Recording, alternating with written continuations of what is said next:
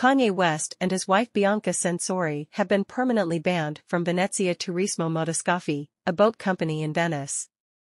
The couple had rented a beautiful and classic-looking vessel during their recent vacation in the popular Italian destination. Paparazzi photos captured them sitting at the back of the boat as it sailed through Venice's famous canals. However, the rapper found himself in an embarrassing situation when the pictures revealed that his pants had fallen down, exposing his backside. Venezia Turismo Motoscafi, the boat company that owns the vessel, expressed their anger over the incident. In a statement to Daily Mail Australia, the company stated that the boat driver, who was focused on navigating the waterways, did not witness the indecent act.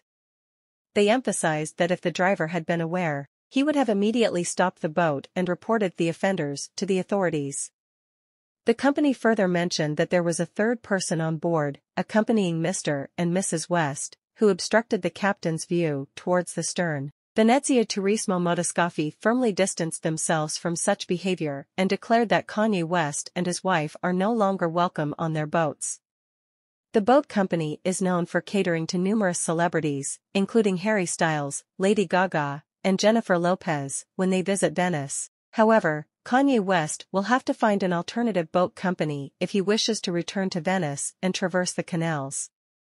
Kanye and Bianca tied the knot earlier this year in a private ceremony.